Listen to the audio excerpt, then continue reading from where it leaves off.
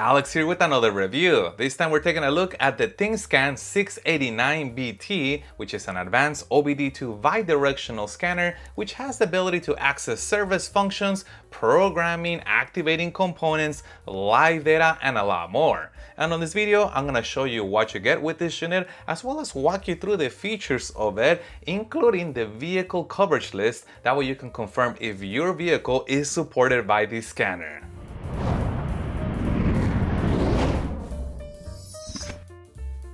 And as always, I have placed a link in the description down below to this scanner in case you'd like to get one for yourself. First off, we get a semi-rigid case, and inside of this case we have the scanner and some accessories. Let's start with the scanner. And here's the 689BT with an 8-inch touchscreen, and it also has bumpers on both the left and the right side, which is gonna be for drop protection. Now there is no protection on the top and the bottom. I almost wish it did wrap all the way around, but this just looks so nice and modern like that. I kind of like that too. Now on the back of the scanner is a couple of interesting things.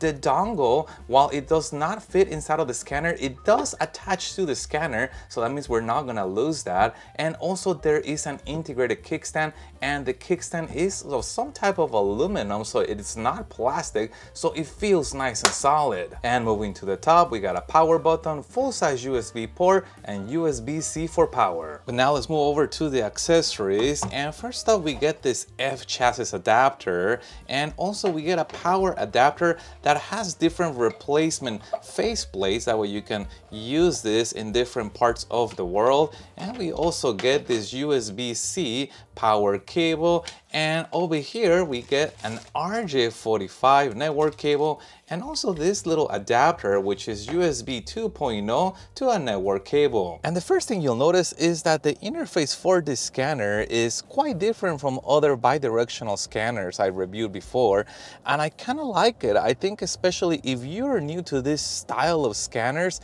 this type of interface I think is very friendly and pretty much walks you through what every function does. The very first function we're going to look at is the auto search function, or what some people call AutoVin detect. This is where the scanner is going to automatically pull the information of the vehicle based on the VIN. And we can do a couple things now. We can run a full scan on the vehicle, look at individual systems, take a look at the service functions, customize the settings or vehicle information.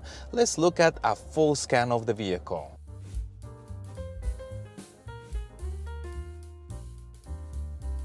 And with the scan complete, we can see that there were faults found with the TPMS system. There is 4 of them, one of them found in the combination meter, one of them found in power source control, and another one found on the navigation system.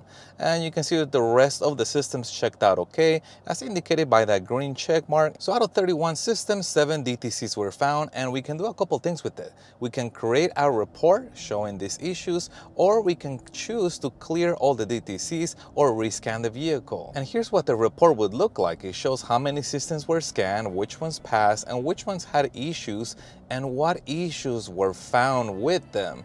Now we can do a couple of things with this report at this point. We can choose to share it, we can create a PDF, or we can print it out. We also have this icon right here that allows us to collapse the screen or to expand it. But what's pretty neat is that if we are not familiar with one of those DTCs, we can tap on that and it's gonna Google that for us. Now if we did not need a full scan of the vehicle, we can use system selection to go directly into a particular system.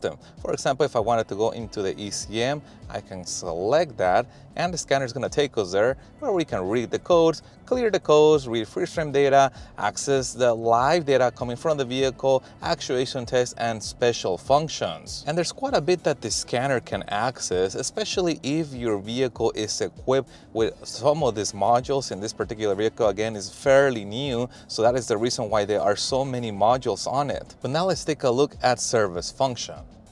Now here's what the scanner has detected that this vehicle supports as far as accessing service functions. Now inside of each one, there could potentially be additional sub-functions. So there could be quite a bit of options depending on what your vehicle supports. The customized setting option is somewhat similar to the service function in that the scanner is gonna tell you which potential systems of the vehicle can be customized. And just again like before, inside of each one of these options, there could potentially be sub-options of customization. Now, the second way to diagnose a vehicle is going to be to do a manual diagnosis, and here's where you can select what make of vehicle you have and then begin the diagnosis from there as opposed to using the VIN.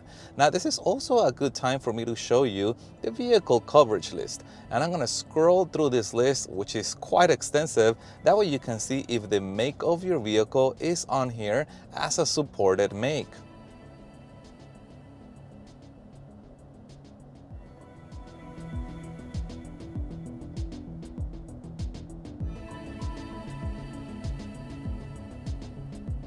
You can also sort the list by region. You can look at America, European, Asian, and Chinese. Now, the third way to diagnose a vehicle is with standard obd-II diagnostics. Now, this is going to be convenient if you just want quick access to the OBD functions and diagnostics. And we are presented with the following choices. The very first one is to read the IM readiness. Now, this is normally going to relate to emission systems and their status. And you can see on here that it'll tell you if they're ready or not. And it's also going to tell you if the system is not supported by your vehicle. Next up, let's take a look at read live data. And as you can see, the list is going to be quite extensive, especially on newer vehicles. There is a ton of sensors and information that we can pull from. I'm going to go ahead and select all. I'm going to hit OK. And we can see that data coming from the vehicle. And let's look at something that we can actually move and kind of see that in real time. I'm going to scroll down here. Let's look at the RPMs of the vehicle. You can see those right there. Now, there is also this icon right here, and that is going to graph the data. Now, there's also several icons in the bottom. The first one allows us to record the data. The next one to create a report out of it. And this one again is going to graph the data, or if we just wanted to sample the data to compare it against later readings. You can also graph up to 4 PDIs at the same time. And if I use the combine function, we can see all of them within the same graph.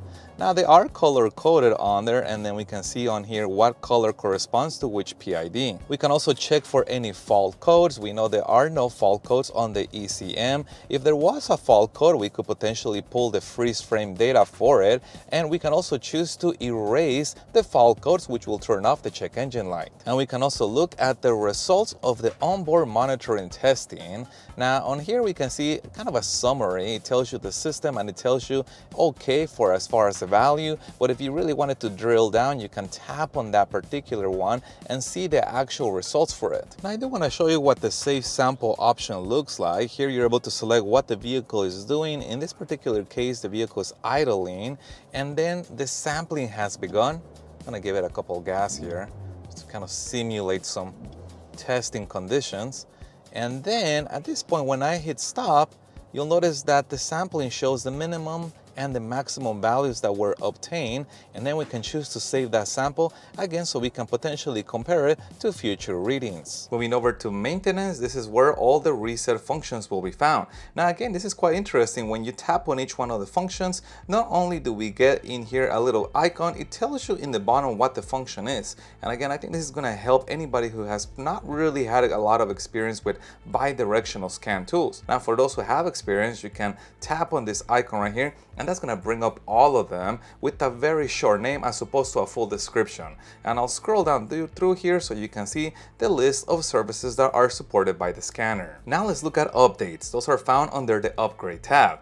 And again, this is where the scanner really shines. There are two types of updates: vehicle diagnostic software and maintenance software updates. Now, this scanner actually includes lifetime updates without a subscription. Most scanners require you to subscribe and pay every year. Here you don't have to pay for that. They're included in the scanner. Now, you could individually start one update, or if you just wanted to do all of them at the same time, you can use the upgrade icon and it's gonna be fully updated for you. Moving over to the last tab, here's where you'll find the settings. Now, under settings, you can set the Wi-Fi, and also you can enable these floating icons, and you can sort of move them around the screen.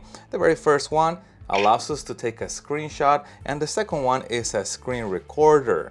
On the next tab, here's where you can enter your business information if you wanted to have that showing up on the reports, and you can also adjust things like the brightness, volume, the language of this unit, and I'll scroll through here so you can see how many languages are included in here in case you wanted to change it from the default one. You can also change the unit of measure between metric and imperial, and you can also enable one more floating icon, which is a shortcut to the customer service. And finally, under maintain and about, you have access to advanced features. The next icon is for technical support if you wanted to contact Thinkcar, and also they have included an electronic version of the user manual for this. And the next icon is the OBD fault code library. Now in here you can enter a code and see what the code is for, and this is helpful if you don't have access to the vehicle, but if you have a code, you can enter that and see the details of it. And the next icon is a shortcut to the vehicle coverage list, which I showed you earlier. And also under module, here's where you can expand this tool's capabilities with a TPMS1, a video scope, an oscilloscope, printer, or a Bluetooth battery tester. And the next one is related to technical support in case you wanted a remote technician to connect to your tablet remotely. And this last one right here gives you access to a Chrome browser. Now I'm gonna look for a video so we can test the video and audio capabilities of this. Review. This time we're taking a look at the new Nexteco D90 Gen 3 mirror dashcam, and I'm really excited about this one because it has the brand new Sony Starvis 2 sensor, a sensor that provides some of the most clear images I've seen from a dashcam. And once again, with this icon, you can see all the options in one screen as opposed to having to touch each one separately with a full description. And you also may have noticed these three little lines. All they are, this is a drop down with all the shortcuts to everything that I showed you on the tool. In case you did not want to use this interface, you can just jump to those directly through here. So I would say that this is one of the easiest, if not the easiest, bi-directional scanner I have tested on the channel yet, because of that interface where it describes to us what the function is gonna do before we even open up the function. It's like having somebody walking us through the tool for the first time, which is gonna be great for people who are new to bi-directional scanners. Now, it is important to remember that the function behind the interface that explains what it is, that function is still gonna be an advanced function. So learning how to read the service manual for the vehicle and learning how to use the procedure for either testing, programming, or diagnosing the vehicle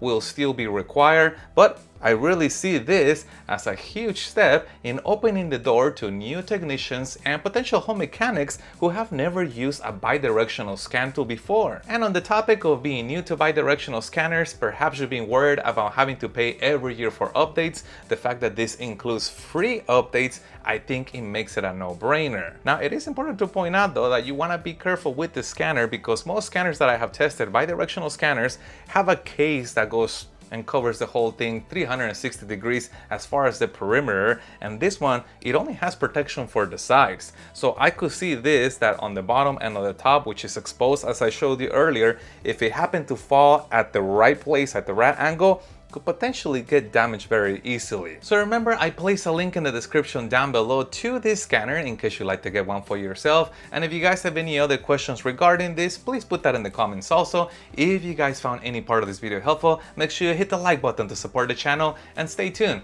as I have a lot more scanner reviews coming up. Thank you guys for watching, and as always, I'll see you on the next one.